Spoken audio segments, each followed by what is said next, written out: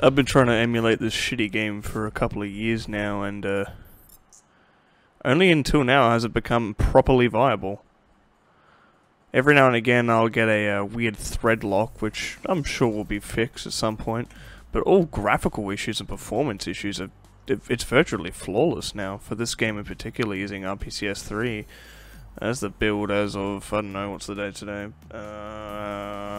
28th, so probably 27th when it was built. And I've just been fucking around with it. As I mentioned, there's a weird issue where it just has a thread lock, but apart from that, I mean, I can complete a race.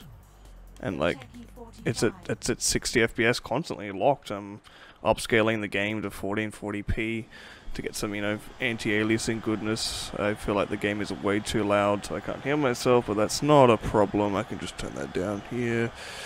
Right, that's a bit nicer now.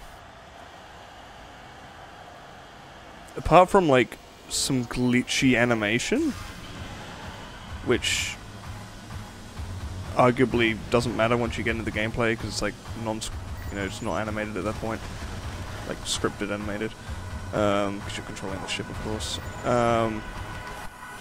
It is flawless. Oh, nearly got it. Cunt. Huh? Dipshit. But yeah, it was only a couple of years ago where this got to boot. Like this took a while to get booted, let alone playable. And I've like been really missing my PS4 because I want to play a Mega Collection and shit. Looks like the game's treating me well. And not thread locking. It's really impressive, the team over at RPCS3. You know, particularly, you know, Nico and KD11. They've been really going at it. Mostly living on that Patreon money, but you know, leave them alone.